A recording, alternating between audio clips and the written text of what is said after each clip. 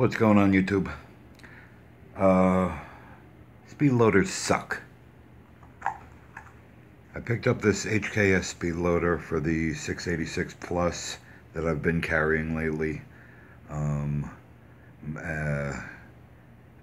get home, I load it up, looks nice, feels good, nice and tight. And I go to reload the gun,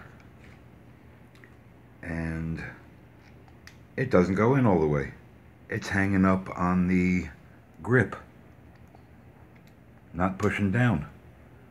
I can release them and jiggle them off, but it's not pretty, and I feel like I'm on the edge of the grip here.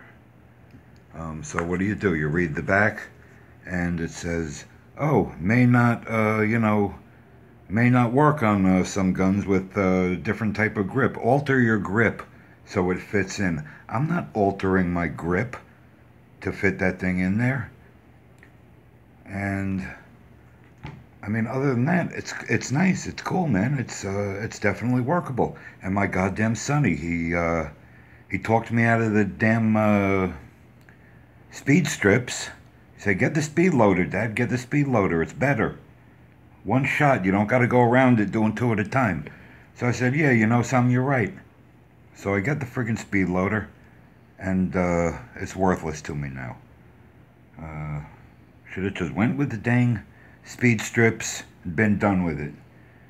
But anyway, I just needed to rant that out a little bit.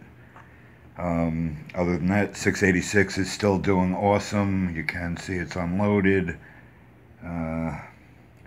I've been running the Spear Gold Dots. I've sort of been going Spear Gold Dot. I've been going the Hornadies. I don't know.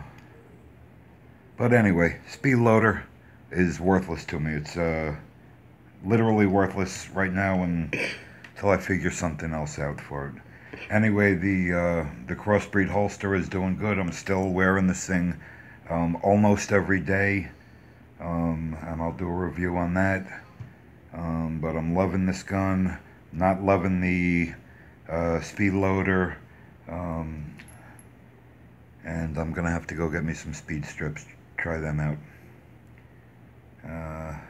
Anyway, that's my video on Speedloaders. So take it for what it is, and I'll catch you on the next one. Thanks.